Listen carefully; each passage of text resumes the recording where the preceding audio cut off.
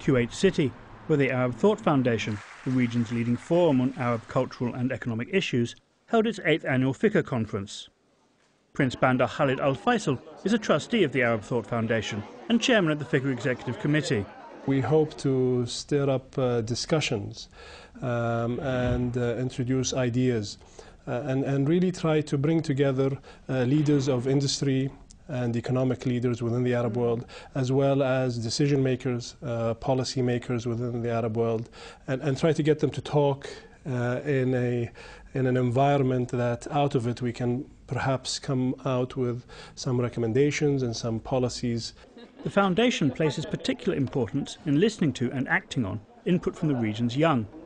Its youth programme is a pan-regional grouping, equally divided between men and women, all of whom have either been invited to attend after submitting essays and CVs, or who have come to the foundation's attention after displaying excellence in their chosen fields. For example, in Bahrain, we started the youth program, and it's been now a phenomenal success. We've done so many things with youth. In fact, this year, youth, we used to have Youth Day. Now youth are integrated into the conference. Each year, the foundation holds a youth cafe to brainstorm the issues its youth program want the Fiqh conference to focus on. Last year, the ATF founder, Prince Khalid Al Faisal, and Prince Bandar were in Beirut for the cafe, as was Sama Samir Mezgani. Now 21, she's already been recognized twice by the Guinness Book of Records as the world's youngest and most prolific writer. We had 60 or over 60 young persons attending, and we had all the Arab countries represented. And also we had the Prince with us, so seeing him in Beirut 2009 was quite inspiring, because people are interested to know more about what we're saying and what we're doing. There's no question, according to Sama, what the programme believes is the most urgent problem facing the region's youth. It's definitely unemployment. I mean, I think all young people are concerned about it, and I would say it's the biggest challenge in the Arab region, and it's something that we all have in common. The Arab Labour Organization puts regional youth unemployment at 26%. It varies from country to country, but with the world's fastest growing population, the numbers seem set to only get worse.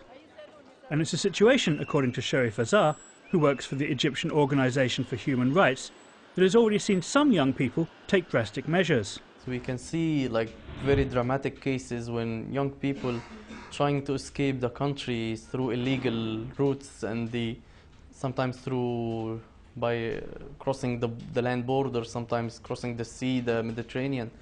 So and sometimes they don't make it and they die en route. So you can tell how devastating the reality is. One thing that will certainly help, participants argued at the conference during a special session devoted to youth issues, is an improvement in the region's education system. Yusra Bahraini was invited to attend after submitting a paper on education. I suggested things that having more practical training in the schools and universities. Sultan Al-Qasimi, chairman of the UAE Office of Young Arab Leaders, is also a great believer in vocational education.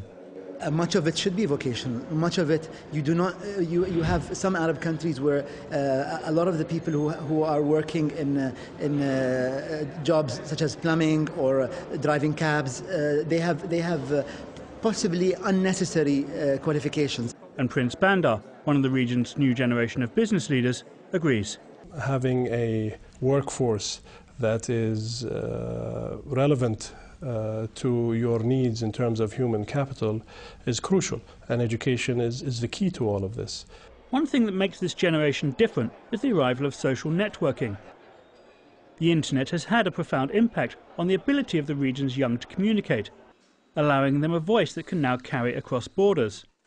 The youth programme's Facebook webpage has become a forum for the ongoing discussion and exchange of ideas. Like, it's a priority for after each meeting we have with the youth that we make sure that we are all on the Facebook, and when we meet again, it's as if that it was a continuous dialogue that has been going on starting from the last meeting. While there's no question that the young face many problems, Sama has a message for those who have given up on the possibility of positive change. maybe you failed doing it tens of years ago, but now it's a different concept, because if we stop trying, of course we're going to fail, but if we don't stop trying, maybe we will succeed. You never know. This year the foundation intends to step up its work with the youth programme with the appointment of young ambassadors to its board. It believes in the power of the young to shape their future, and in a region more frequently given to pessimism, such an attitude is a refreshing change.